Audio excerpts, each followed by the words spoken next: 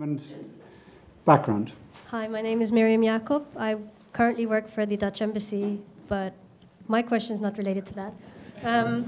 I did a master in business in Amsterdam, and my thesis was actually about music business models.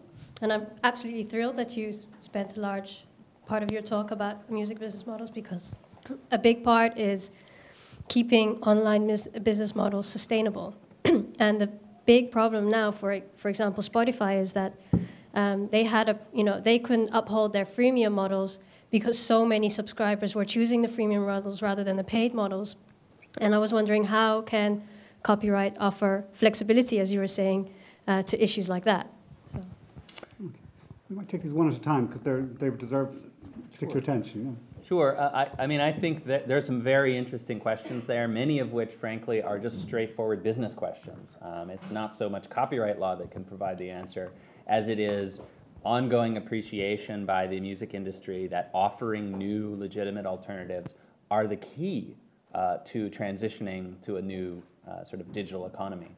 I was struck, I just saw a statistic a few weeks ago that Spotify in Sweden, among those under the age of 34, 56% of Swedes under the age of 34 use Spotify, which strikes me as a shockingly large number for a company that's relatively young. And sure, it's a Swedish company originally, but it shows, I think, that many of those 56% of those under 34, you can probably bet they were using something else before they were using Spotify. And it probably was not an authorized service that they were using before Spotify.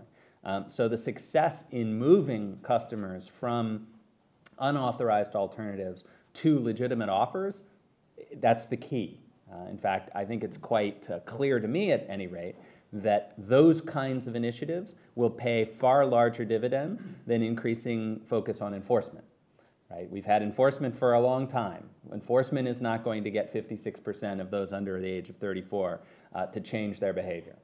New opportunities like Spotify will. And so from a copyright law point of view, I think the critical aspect to that is fixing the complexity of licensing. This is the nexus of a bunch of different problems. Right? We have, first of all, an orphan works difficulty. What if you can't find the copyright owner? This is true whether you're talking about music or books or even films. There's an enormous amount of material that is incredibly difficult to obtain licenses for at any price, no matter how hard you look, because there's no one who knows that they are the owner. Chain of title, songs have been left behind in the annals of history.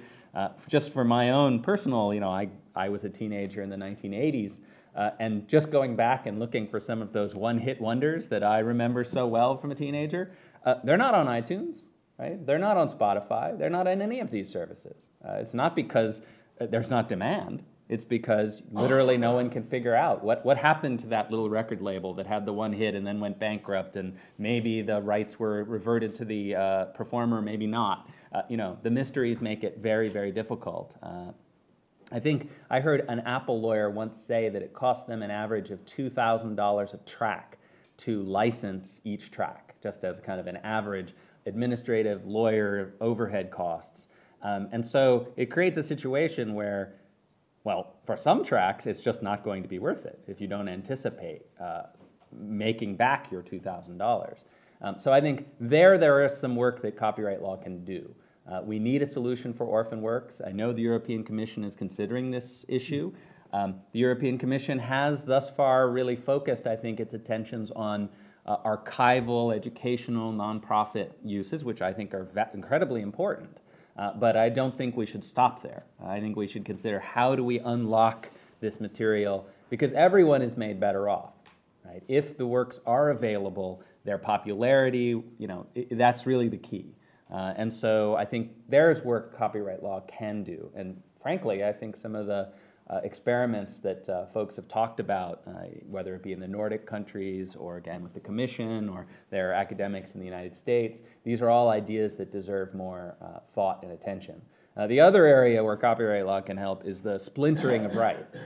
Which even if you know who, roughly who the rights holders are, figuring out which collecting society has which rights that you need to clear in which territories is itself an enormous burden. And again, something that Europe could certainly help with, in the sense that if we are trying to get ourselves to a common market where you can, in fact, license Europe-wide in a way that you can figure out who the rights holder is. Have they withdrawn from their local collecting society? Have they moved their rights to a different collecting society? All of these kinds of questions stand in the way of models like Spotify that I think are really crucial. So I do think copyright law has a role to play to kind of break through those transaction costs. But at the end of the day, the rights holders need to understand that these new authorized offerings are the key. They need to get out ahead of consumer demand. And for that, I'm afraid copyright law isn't going to have a magic solution. I can give you some good links to 1980s Dublin music if later on we swap it over. Are they authorized links? They're good. Chuck, they're just on the, yeah. Yep. Hello, TJ McIntyre from University College Dublin. I noticed you mentioned DRM and anti-circumvention in the context of the iPhone as being an obstacle. As you know, in Europe, we have a similar obstacle in the area of related rights by virtue of the sui generis right introduced by the Database Directive. That's not something you have to contend with in the US. And I was wondering if you had a view, I was wondering if you had a view as to whether or not the Database Directive was acting to restrict innovation in Europe as compared with the United States. Well, that's a good question.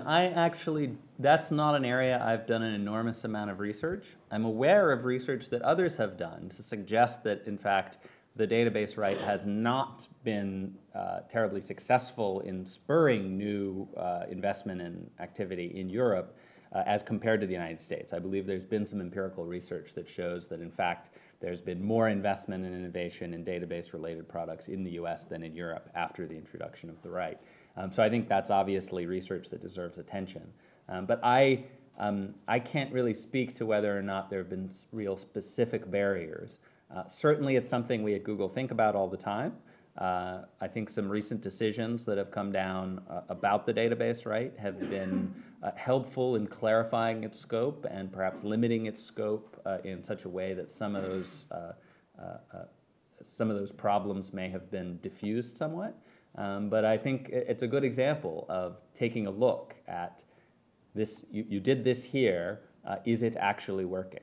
I think too often in copyright, and frankly this is true for intellectual property more generally, but too often in copyright, policymakers don't take the time to look back at decisions that were made and ask, did it work? Was it effective? And I think that it's always a worthwhile question to ask. Okay. Up here, sorry for pulling you from the front of the room to the back room. The lady here on third in. Thanks very much. Hi, Rebecca O'Kelly from McCann Fitzgerald Solicitors. Just to go slightly back on the last point and not to get too much down the music side of things, but just in terms of kind of rights holders maybe expanding their openness to new technology, and the Hargreaves reports the copyright license exchange. Do you think that will open, if that was to be adopted, do you think it would open things up, or do you think it would more segregate jurisdictions even further? I mean, not just in terms of music, but you were talking about the European Library Archive and that kind of thing. So, I mean, obviously it's greater than just music, but do you think it will assist or just create slightly more barriers for rights holders to use? Well, I think it's hard to imagine how having a good registry of sort of a transparent and accessible registry of who owns what, how that would impede. I can think of many ways that it would benefit innovators and others, both rights holders and innovators. I don't think licensing will solve all of our problems. As I say, there will always be some orphan works issues. There will always be some issues where we'll need additional solutions. But licensing can solve a lot of our problems. And so Google has always been a very strong supporter of any measure that increases transparency about who owns what in such a way that there is kind of open access so that those who want to license rights know who to approach. And it seems to me whether you're talking from the innovator and user side or whether you're talking from the rights holders, the creator side, the transparency about that is a win-win. And so we have supported a number of initiatives to try to develop things like that. We you are certainly open to hearing more specific ideas from the Hargreaves report. Of course, Hargreaves, that recommendation had a number of other things that we're also very supportive of. But I think the idea of a registry so that we know who owns what, absolutely critical. Okay. Lady here in the front. Hi, Fred, Jean Kelly from Mason Hayes. I saw you speak in London at the LES conference. So one of the things I remember you speaking about there is the opportunity that YouTube gives to people to monetize content that is there, and that quite a number of companies have taken on that opportunity. And I suppose the big story of the moment here in Europe is the newspapers, what's going on in the UK. And I think there's an example out there, I think, there for the music industry. Just before I came in here, I was just checking something on Twitter, and someone had tweeted something like, I'm not connected to the Guardian newspaper in any way, and I don't act for them. I just like them. But someone had said, I really like what they've been doing in all of this. How can I help? And someone had responded, take out a subscription, they're licensing their content. And as an IP lawyer, for someone to see that, your heart almost jumps. It's like someone saying, reward them for what they've created. And they have a very liberal, I would say, paywall policy compared to a lot of newspapers. There's plenty of their content is available before you get to the paywall part. And I just think there's an interesting example there that it gives a real opportunity to engage in a very meaningful way with your customers and to make money from them. Not just giving it away, but to make money. So it's not a question so much as a comment that's thing that a lot of industries are very poor at. Some of the newspapers, I think, have got it very badly wrong. Some of the biggest newspapers in the world have got it wrong. But where you get it right, there you have people who are 17 or 18 years of age talking on Twitter about, hey, the Guardian's a great newspaper. You can't buy that type of publicity. So it's just more of an observation about people using copyright in a creative way. Yeah, I think that's a fantastic point, and it really, in my mind, underscores the notion that the successful business models for the 21st century, we're not going to get those because a government has prescribed them. We're going to get those because entrepreneurs are going to try a lot of things. Most of them are going to fail. That's the way it's supposed to work, because then the winners we find only by casting seeds widely are you going to find out what's going to take root in this new soil that we're all living in. One need only consider, if you want to sell books online, many may have thought that the big bookstores would be the winner in that fight. Well, no, it turns out companies that started digital were better at it. That won't be true everywhere. In some places, I think in some of the ebook world, we may see the incumbents push out ahead. We don't know. But what I can say for certain is having the government try to prescribe a winner, whether through copyright law or otherwise, is likely to result in not getting the answer right. Can I just ask a follow-up question there, just to take the specific example of the newspaper industry? Are there examples you can see of new licensing or other commercial arrangements that are coming in there that you think are going to work? Well, it's interesting you should ask, because actually Google has worked very closely with newspaper publishers on a number of new business models. From our perspective, the success of news is the success of Google, right? I mean, our web search people always say the key to web search's future success is lots of great content on the web.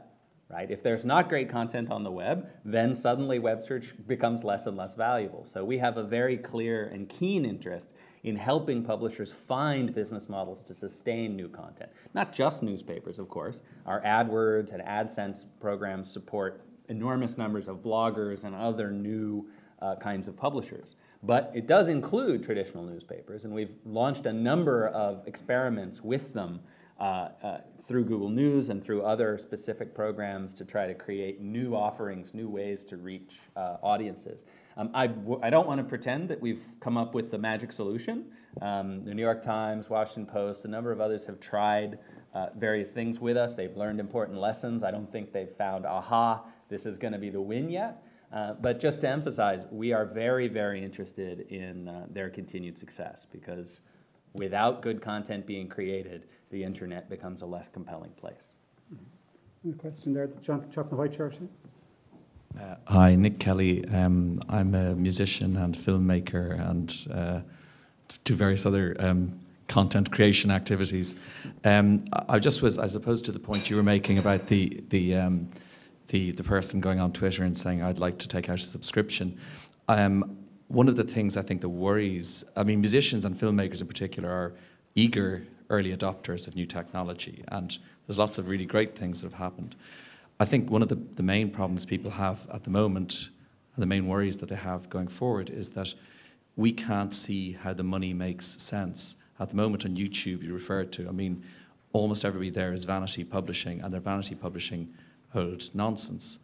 The people to make a really great film, to write a novel, to make good music, requires a lot of monkeys at typewriters for a very, very long time. And one of the things that a lot of people in the creative industries who are very open to technology, but the gap between what people are prepared to pay via whatever monetization systems that already exist, and the gaps between what would actually enable us to continue working, all of us monkeys, not the good ones or the bad ones, but all of us, is yawning at the moment. And I suppose I'm interested to know, it's a nice idea that people would pay what they felt you deserved, but most people don't understand what goes into it. And I'm just wondering if there's any sense you have from other countries or places where, for example, they're exploring the idea of a blanket content license where you would, every time you bought a broadband connection, just like you have a TV license fee, you would levy €200, and that would be distributed amongst collection agencies. Or I'm just interested to know whether you have any thoughts about that, because on the ground, people are giving up in all these pursuits, and because they work for 5 years in something, and they know a fifth of the people that used to buy it now buy it, but lots of people are still getting it. So that's a big issue in the world I work in. Yeah, and that makes absolute sense to me, and I'm very sympathetic. We are living in the middle of a transitional moment where you can be quite sure the business models of 1990 are not going to be the business models of 2020. But living in the middle, trying to guess what's going to work in 2020 is a very difficult position. And of course, musicians and filmmakers are not alone. Photographers, newspaper reporters, there's an enormous number of creators who are caught in this transitional moment. And don't get me wrong, it ain't easy in the technology business either, right? I mean, the number of technology companies that start, put in years of blood, sweat, and tears, and then fail because the market just they didn't quite get it right is enormous. And of course, from that comes also great opportunity, right? It's in the transitional moments that the great new possibilities are built. When one just looks back in the music industry to the sort of 50s and 60s, the transition there, the enormous successes that were made possible after those changes took place. So advice for how to get there? Well, first, this is sort of my point I made earlier. I'm not sure a blanket levy is going to solve all the ills of the kinds of creators you're talking about.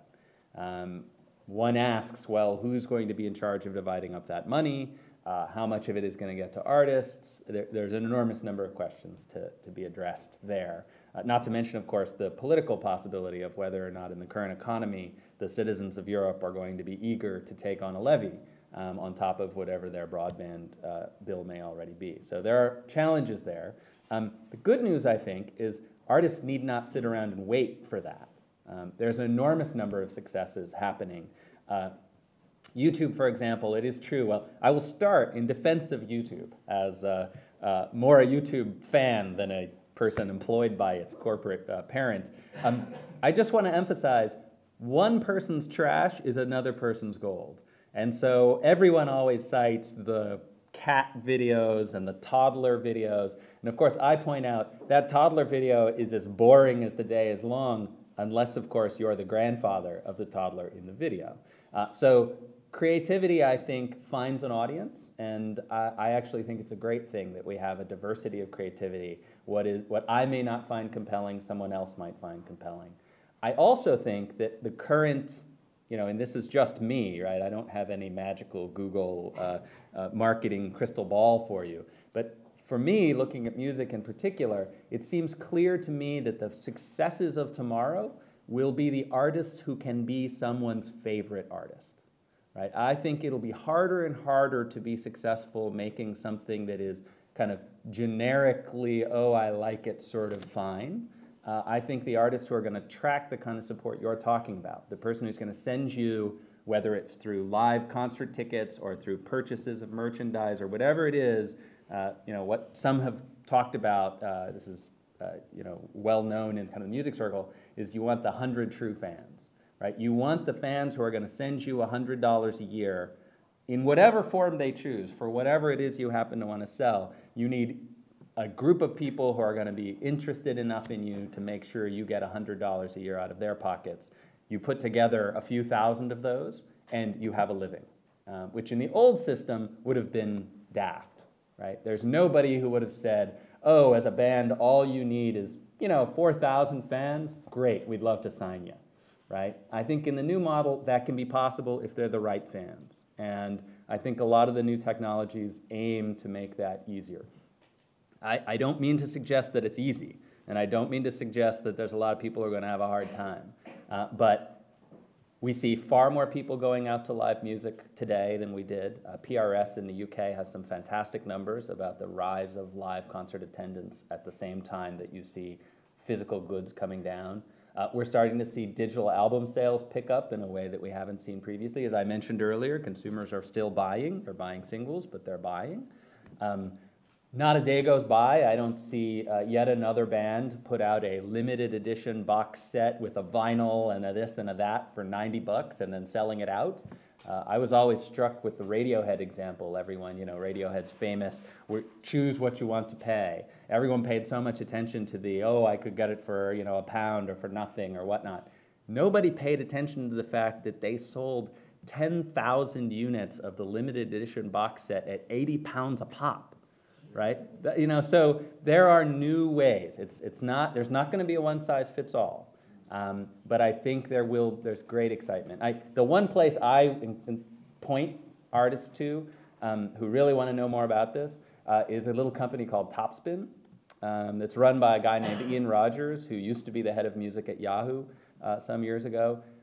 Topspin is doing fantastic work monetizing the internet for musicians in new ways. And I think it goes back to this point of maybe it's not the record labels who have the magic solution for the future. Somebody will. And the task is to find who that somebody is going to be. Just 2 points on that. I agree with. I've paid for my last 3 records through fan contributions, so I understand about that, and I totally believe all of that stuff. It does mean 2 things. One is it means that you're going to lose all the artists who aren't businessmen, because basically what's happening is all the industries are going. The music industry is going to be gone. I think very interestingly, the movie industry, which is, really for a lot of the things you want to see. My worry is the cultural impoverishment. There's some things that we're going to lose, and some of them won't be good things to lose. So I think quite the opposite on that score, right? I think in terms of cultural diversity in creativity, the current environment is fantastically better than what we've had for the past 40, 50, 60 odd years, right? Today, you can reach an audience, whether it's through Netflix in the case of mail order DVD and increasingly streaming video. You can release a documentary on Netflix and get it in front of an audience in a way you never could when you needed a theater or a television deal. The same is true on YouTube and you name it, right? None of us have a corner in that market.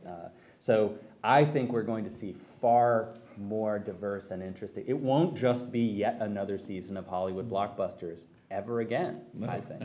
And I'm going to go see the Harry Potter movie this weekend. Quickly. That being said, I also like a diversity of culture as well, and I think the internet's great for that. On the first point you make, that is a hard question. I do think today more than ever, artists have to be more business-minded than they were. But I'd just like to emphasize that a lot of artists always were like that, right? If you were a small artist and you weren't in the warm embrace of a major record deal, you've always had to be as much business person as creator. I think these new technologies will make that easier, and I think there are people out there who are going to want to take that burden off your shoulders. Now, they're going to charge you a bit for it, whether it's Topspin or someone else, but I guarantee you they're not going to charge you as much as the record labels were charging you in 1995. So I see opportunity, it's going to be, there's a transition, but I see opportunity. I think the big thing for all artists is if they just see that somebody is going to look fairly on them getting rewarded, they'll be very open to all new technology. I think the big fear for artists is they think the tech companies just are disregarding that. So I think whatever it lands, I think that's the the artists will be positive about that. Nick, could I just ask you to hold on quiet for a second? Finish the point you were about to make on film, because I had a similar interest in terms of, okay, that's all music. Well, film. I mean, to make a film, even with technology, it's a labour-intensive business. Now, it's not labour-intensive to film your cat, but it is labour-intensive to make that Harry Potter movie. Right. So if you want to see Harry Potter movies, you know, now you can make them cheaper and you can make them better, but fundamentally, you're talking about an agglomeration of an enormous amount of talent. Right. If the day the Harry Potter movie comes out, you can get it for free on your iPad. And I mean, I fundamentally think all technology resists barriers. I think in the end, if you can get it for nothing, you know, and it's convenient and easy, and unless there's a really strong morality at existence in the society, which makes you think, I want to choose to pay like the person paying for The Guardian, which at the moment the jury is very much out on, I would say. I think you're not going to see your Harry Potter movies. Now, as I say, I'm not being Canute-like about it, but I'm just reflecting what, on the ground, and I mean, I've worked in the games industry, I've worked, like, right across the board, you're seeing a situation where you could work for 4 years in something, and nobody pays for it.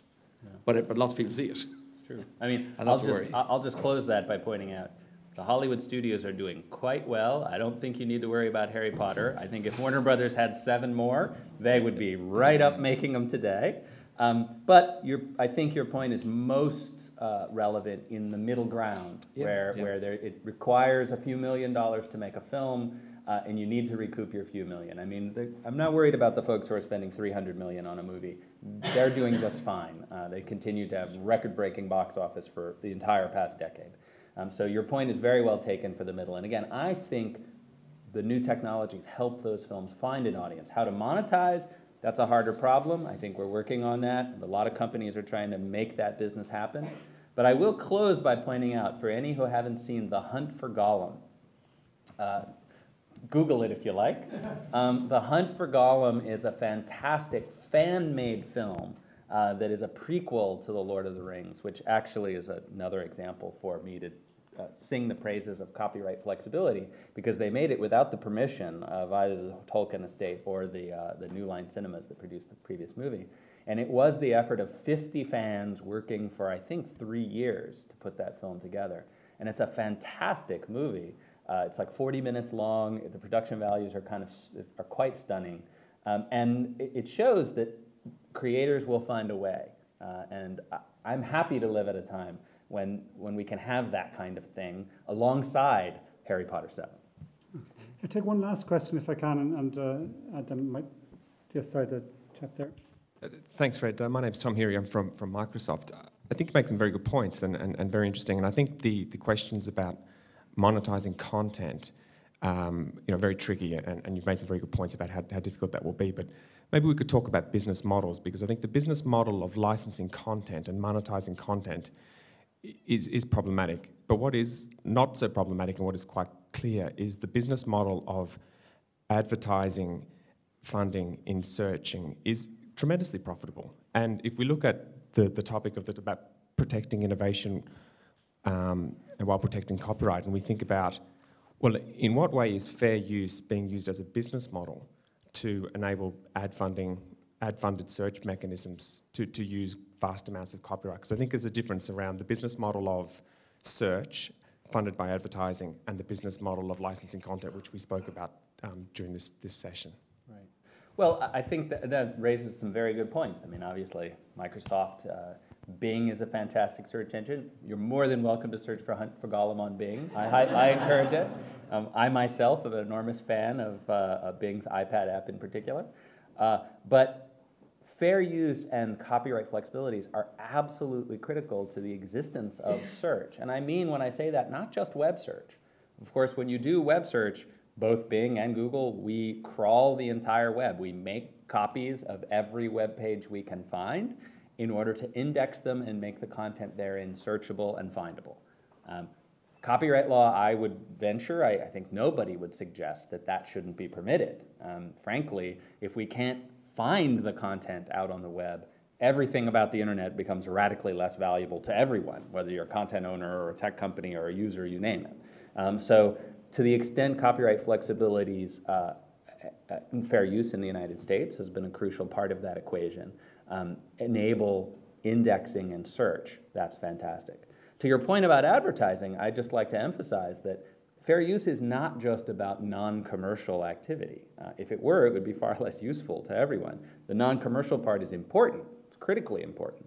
But most of the fair use decisions in the United States have been decisions that have upheld commercial uses in a variety of contexts, including search. Right? There was a decision by a US court that found that it was a fair use, for example, to do image search, sort of a form of search that's not just traditional web, but now we can help you find the images you're looking for.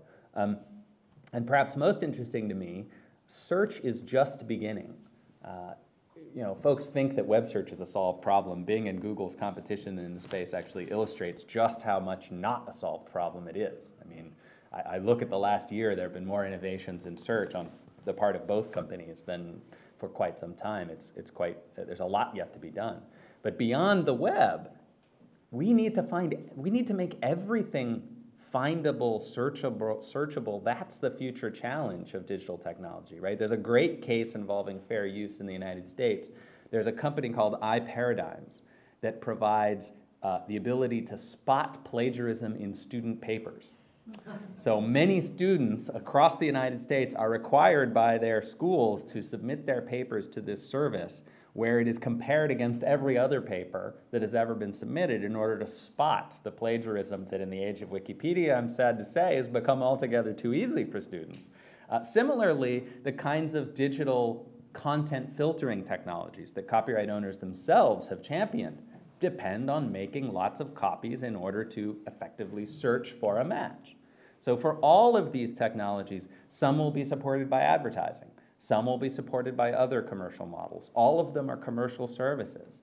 We need a copyright law that supports them, because if the content is not searchable and not findable, everybody ends up losing.